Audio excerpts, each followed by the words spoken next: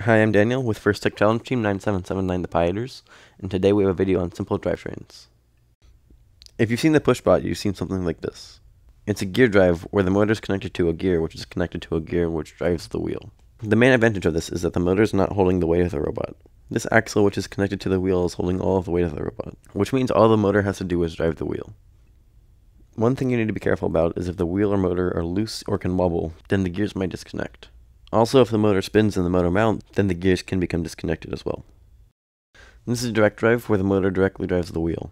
It's very simple, but one of the main disadvantages is that the entire weight of the robot is resting on the motor's axle. We used this mounting system in our first year, which was the rescue season. One of the main problems we had was that the motor could rotate inside the motor mount. We found this mount on Servo City, which clamps down tight enough to make the motors not spin. The whole pattern might not line up with your building system, so you may need to drill holes in either your motor mount or the C-channel. This isn't a drivetrain, but here you can see we use two of the Servo City motor mounts. We put one on the front and one on the back. This definitely holds the motor in place, and you can see these gears fit together quite snugly. One of the other problems we encountered was with the motor hub that attaches the wheel to the motor shaft. The hub can spin freely on the motor shaft, and the only thing transmitting the torque is the set screw. If your set screw loosens up, then you lose all of your torque.